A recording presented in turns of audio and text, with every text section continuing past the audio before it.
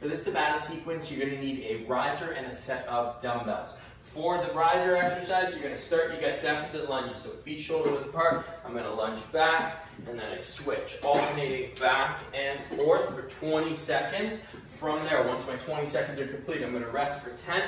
After my 10 seconds of rest, I'm gonna grab my dumbbells, I'm gonna squat down, curl up to the shoulders, squat down, up to the shoulders, squat down, up to the shoulders, just like so. From a side angle view, watch my squat. I'm trying to get to about parallel. If I'm not quite there, no problem. Bringing the dumbbells up for the curls. Dumbbells don't need to be too heavy. You just want to move fast through that sequence. So you got your deficit lunges. You can use the dumbbells for those if you really want to challenge yourself. But the idea behind this sequence is just move nice and quickly. Get that heart rate up with each subsequent round. You get your deficit lunges for 20 seconds, rest for 10. Get your squats curl for 20 seconds, rest for 10. Repeat 4 times to complete your Tabata.